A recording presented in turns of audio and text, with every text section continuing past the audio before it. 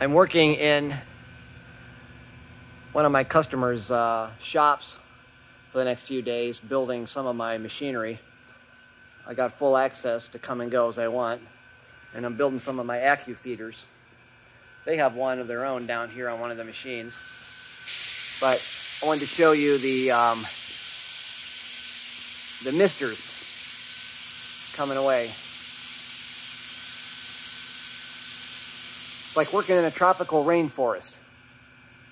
Yesterday I asked one of the guys if they had a bar of soap. He said, "How come?" And when the mister went off, I stood under it and used my hand underneath my armpit like I was taking a bath in a shower. He started laughing. In printing companies, in the wintertime, or companies that deal in paper, it gets very dry.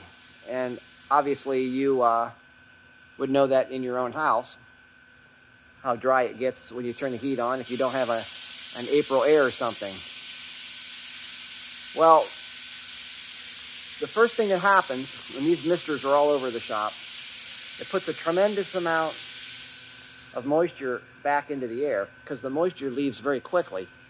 And when you're dealing with paper, the first thing that paper does is the moisture is pulled out of the paper. So I'm not going to be able to demonstrate this very well. But if you walk up to a stack of paper and grab a handful of it like this, and I bend it up, when I let go of it, it'll stay there. It'll stay just like that. And then you'd have to push it down. So paper that has moisture in it, when I do that, it should fall down. And many times I go into shops that are dry, and I go to the corner of a stack of paper and turn it up, and the corner stays up. That's because of how dry the paper is. So this keeps moisture in the paper. The moisture content in paper is a lot. I forget, it's a very high percentage in paper when it's created, and even as it exists in its makeup and chemistry, that is moisture. And when that moisture dries up, it makes it very difficult to print on it, feed it out of feeders, collate it, stitch it, cut it, trim it, fold it, anything you do in a production environment. So you have to keep the moisture in the air. Well, you don't have to. At my shop, I could not put one of these facilities in because the ceilings have to be very high. I'm working right underneath that, but I'm not getting wet. So when that goes off, it's a fine mist, but the mist has to dissipate in the air before it reaches down to about the 12-foot level, or your machinery would get all rusty, right?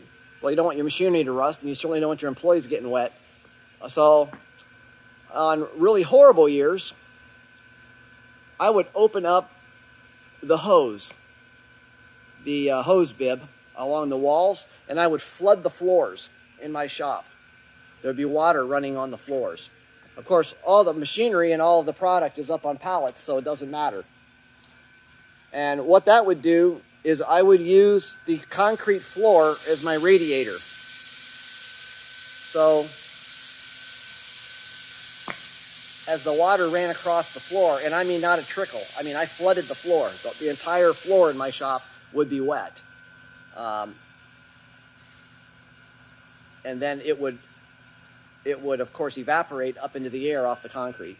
But there is no number of humidifiers that I could purchase that could take care of that.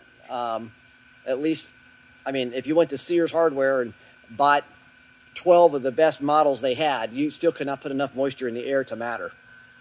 So that's why I used the concrete as a radiator. But here, then that's unusual.